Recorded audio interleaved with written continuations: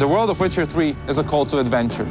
Working on it, filling it with content, was a really exciting task, because apart from key locations, we weren't really limited in placing anything in it. We took close consideration of all terrain-given advantages and placed battlefields, villages, castles, ruins to places where they belonged in the most natural and immersive way.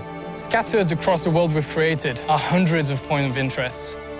From natural rock formations to abandoned buildings, these points of interest will tease you, some of which can be seen from a mile away. Each one was handcrafted with its own backstory, its own challenge, and of course, most importantly, its own reward.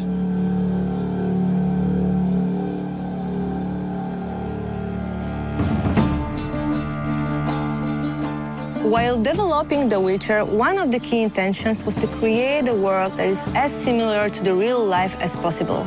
That's why we've created a complex community system which is growing along with player and the storyline. Novigrad, which is the biggest city in the game, holds almost 2,000 residents, and each of them has its own agenda and his own life. Moreover, every person that you meet on your way in the game has their own set of reactions. And not only just to greet Geralt, but also they can be afraid when Geralt draws a sword, or they can complain about the weather conditions, or Geralt can overhear them talking about his past actions. The Witcher 3 Wild Hunt features a very vast and open world that you will explore any way you want. If you get bored by walking on foot anywhere in the game, at almost any time you can call your own horse. You can also cross rivers, lakes, and seas using your boat. However, it might get attacked by sea monsters or destroyed by a sea storm. You will be using this boat not only in quests, but also to reach regions that are not accessible otherwise.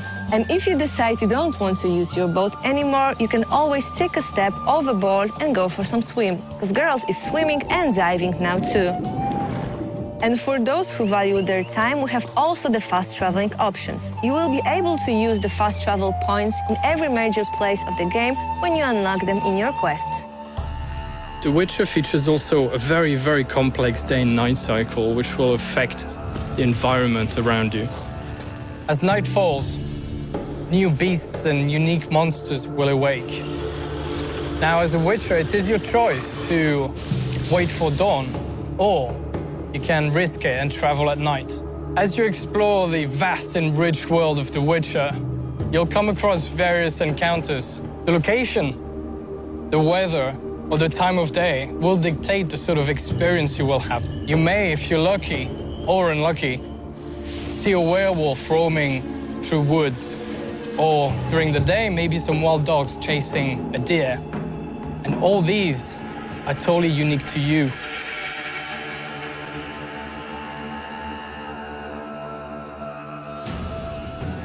Geralt's original profession is a very important part of the lore, so we wanted to treat it respectfully. We wanted to give players the opportunity to really try what it's like being Geralt. A Witcher's sole purpose is to find and slay monsters. To even the odds, they go through rigorous training and also undergo many mutations that give them superhuman strength and reflexes. When hunting, a Witcher's first task is to investigate.